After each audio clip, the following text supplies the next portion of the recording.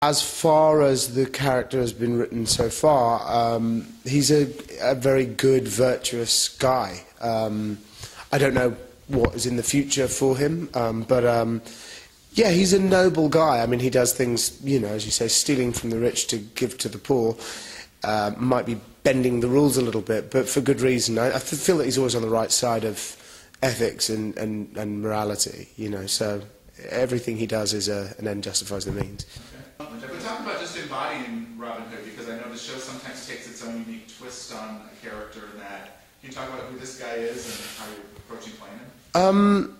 It's an odd thing because I've never played anything quite as iconic as Robin Hood, and also the fact that there was another actor, Tom, who played the role briefly in the show before I did. So I just sort of thought to myself, the best thing to do really is just do my own take on it, and my own take was just see him as a guy, not as an icon.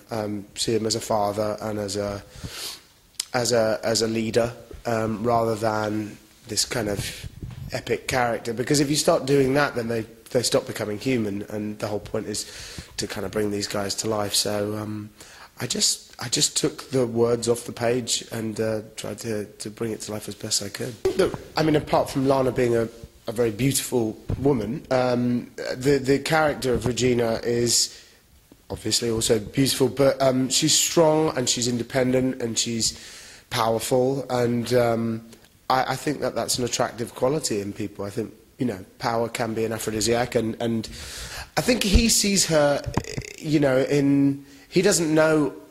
I mean, obviously Robin Hood is aware of the evil queen because he was on the run from her, but, you know, sometimes I think opposites attract, and I think it's just a raw, passionate, fiery thing where just, I think the moment Robin meets Regina, he's kind of like, oh, hello, you know, and really that's kind of how I'm playing it, just that there's just a raw physical attraction, and they're growing to get to know each other. So I'm as intrigued as anybody else to see how it progresses. Oh, when he gets back to Storybook, he has no idea who these people are. He's never met them in his life. According to him, he's lived, went to school, had a normal life in New York.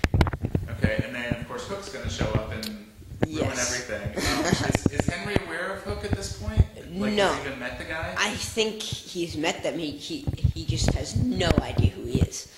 Some weird guy wearing a full leather suit and has a glove on one hand and doesn't move it. When you heard that these episodes were going to be a little more Wizard of Oz centric with the flying monkeys, yeah. Like that, how did you feel about it? I'm sure you've seen the movie. I actually have not seen The Wizard of Oz. I've only seen up to the part with the Munchkins. Okay. Don't know why, I just have never gotten through the entire movie. But I was actually pretty excited to see what they were going to do with Oz.